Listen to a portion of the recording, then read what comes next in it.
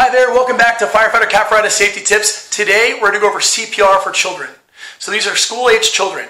They're above toddlers and they're children that go to school. It could be all the way up to teenagers. Now, it's very important when you assess for children that are unconscious to see, airway, breathing, circulation, right? So right now, my son is acting, but he's a child, and we're going to go over child CPR.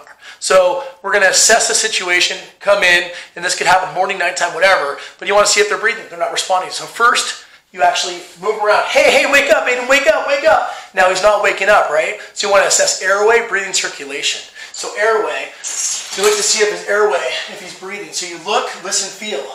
So I'm looking at his airway, see if there's any chest rise feeling, and see if he's breathing. If he's not breathing and there's no circulation, the circulation you're going to check for this is the brachial pulse right here on his arm, the inner side of the bicep, or the carotid on the neck, right? Now, if you don't feel a pulse, we have a bad situation. Now let me ask you, do you do CPR on a couch or on a bed? No. You know why? Because if you push down their chest, what's going to happen is it's going to bounce. It's going to move. Now, I go to care homes all the time, and this is the case. Care home people, they do it on the beds. You can't do that. You have to take this person off the bed.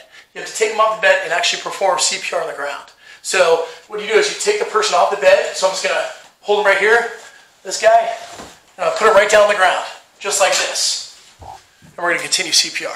Okay, here's my son Aiden. We're about to do CPR. So we already checked for a pulse. He's not on a soft surface, he's on a hard surface. So right now he's on the floor.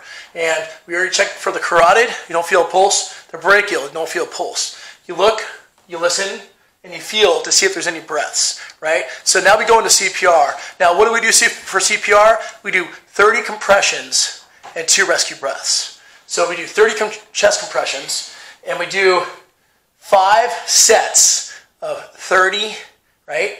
And 2 breaths. So we do 30 compressions. You do hand like this. You can do one hand too if you wanted to, but right on the nipple line. So you could actually even take off their clothes. I'm going to leave his clothes on right here because I don't want to have him naked. But basically, on the nipple line right here, you're going to have, in between the nipple line, you put your hands, right? So where your sternum, your basically rib cage meets your chest, in between the nipple line, you're going to do compressions. 30 compressions, and then 2 rescue breaths. 1, 2, 3, 4, 5, 6, 7, 8, 9, 10.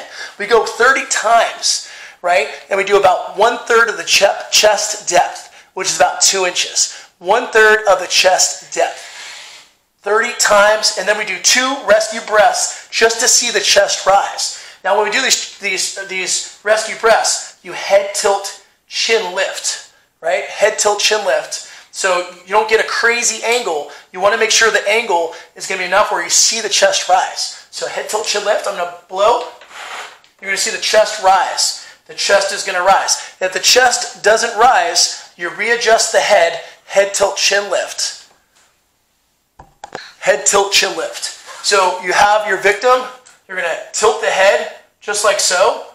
So chin lift, right? And what you want to do is you want to see if the chest is going to rise. So what I'm going to do is I'm going to come over to the area you can see better, just like this. And I'm going to go, and basically you see if the chest rises. If the chest rises, that means you have the right angle.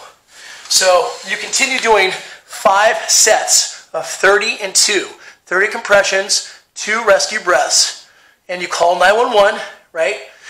If you don't have somebody else call 911 for you, so call 911. Now, you can access this information on the Red Cross website as well as American Heart Association. But basically, for a child, you want to first make sure they're not on a soft surface. Take them off a soft surface, put them on the ground, make sure, first of all, look, listen, feel, airway, breathing, circulation. Another way to look at it is circulation, breathing, and circulation, airway, and breathing. So circulation, you'll see if they're circulating, like blood circulating. Feel for that pulse, that brachial, right? Brachial pulse, I feel a pulse. So he's doing good, right? And I see him breathing. So right now, airway, he's breathing.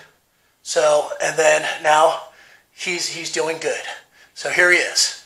So this is my son. Hi. So that's CPR for a child.